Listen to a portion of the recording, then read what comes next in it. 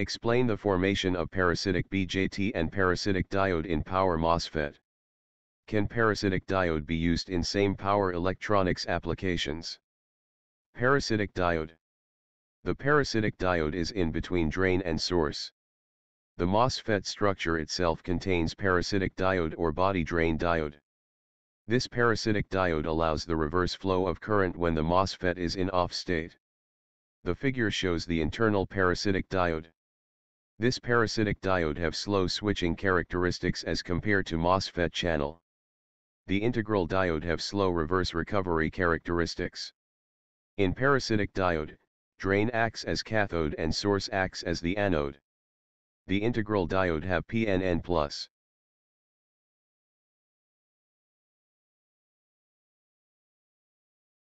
Use of parasitic diode. This parasitic diode is useful in the flow of reverse current in the inverter with an inductive load. Parasitic BJT. MOSFET structure also have parasitic BJT.